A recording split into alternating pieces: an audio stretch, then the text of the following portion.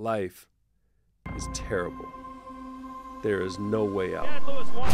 Played football at BYU as a walk-on. So grateful that they opened the door to me. And ended up having a career in the NFL for 9 years, go to a Super Bowl, 3 Pro Bowls. Andy Reid was our coach. I made incredible relationships along the way. All these people asked Andy Reid, how do you take your coffee? We'll start there. Knowing who he is, what do you wish people asked him? I wouldn't ask people to ask him anything. I would just say, just watch how he lives. Watch how he treats people. Prophet says you're supposed to keep the Sabbath day holy. Like, what is your perspective of that? Talk for another hour about this. What I will say is, right before my mission, my dad had a massive stroke. They chose to do surgery, emergency surgery on his brain to save his life. It came at a cost. The cost was